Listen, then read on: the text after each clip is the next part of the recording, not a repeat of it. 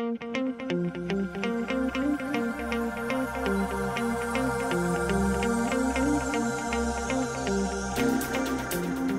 short demo will explain how to transfer data from a standard DVD to either a USB or SD for playback in any of our media players.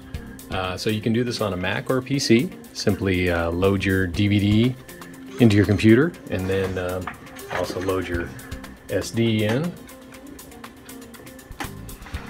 And I'll just take a couple seconds to get recognized.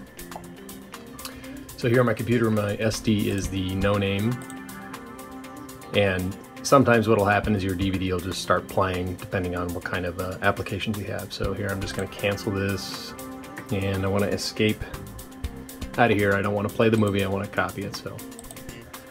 So basically here in my SD card I don't have any files. This is something that's automatically put on any Android devices, so you don't have to worry about that. And then here's the DVD.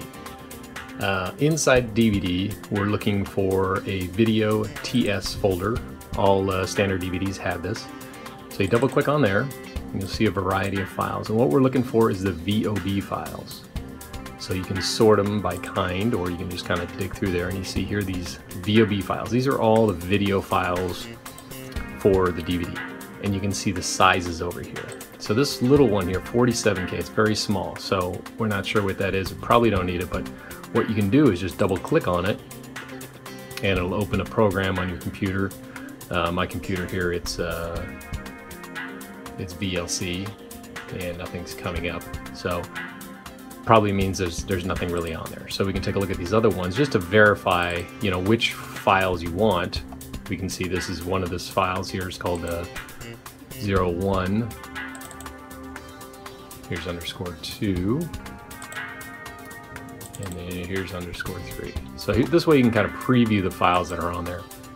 And then really all we're going to do is we're going to just copy them. So we're just going to grab these 3 files. You can do them one at a time or all 3 at once.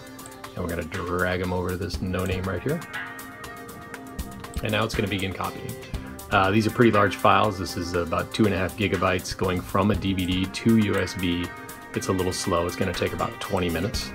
But once they're done, they're going to be copied over to this SD card here.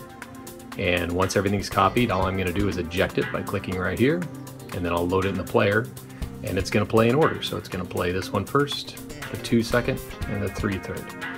Keep in mind this only works for uncopyrighted DVDs. So these are discs that you've authored yourself, or you've had a company author for you that has given you the authorization to transfer the data.